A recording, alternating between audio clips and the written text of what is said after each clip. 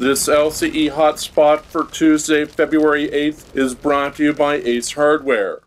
Lake County commissioners and leaders from Klamath Community College discussed what could be done to bring back services to Southern Lake County and reopen the Innovation and Learning Center. KCC closed the Innovation and Learning Center when the community college suffered budget cuts. KCC and Lake County School District No. 7 have been working on bringing back dual credit programs for high school students. The commissioner said trust needs to be regained between the two parties, as they were not told about the closure last year directly, instead heard about it through the press. KCC leaders are open to the idea of having a place for people to go in the community, but it might not be the ILC. EDP Renewables, the company looking to build the Blue Marmot solar facility, has put a pause on its appeal with LUBA and said it wants to settle with Lake County after the county failed to approve the project. The commissioners and their legal counsel have said they were approached by EDP Renewables, who requested another public meeting be held so the company could go over the changes they have made to the project after concerns from the community were raised, though the county did not say it was a settlement.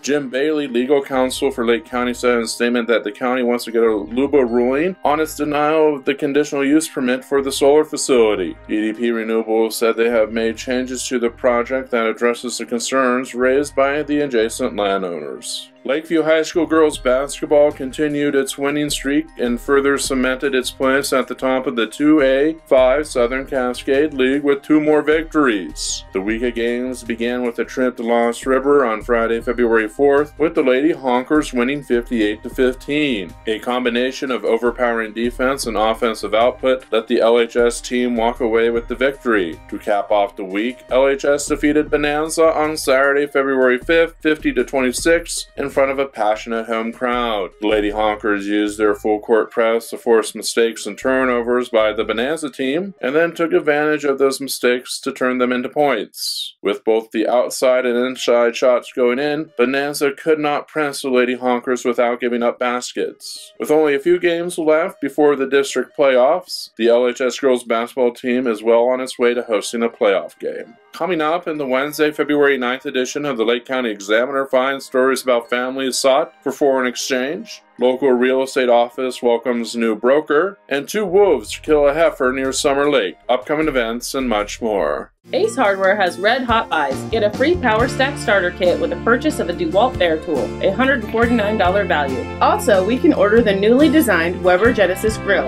It has advanced features including a grill, baker, and a stir fry on the expandable cook surface. Available for order and in-store pickup. Thank you for shopping local, and thank you for shopping Ace. And don't forget, Ace is the place with the helpful hardware folks.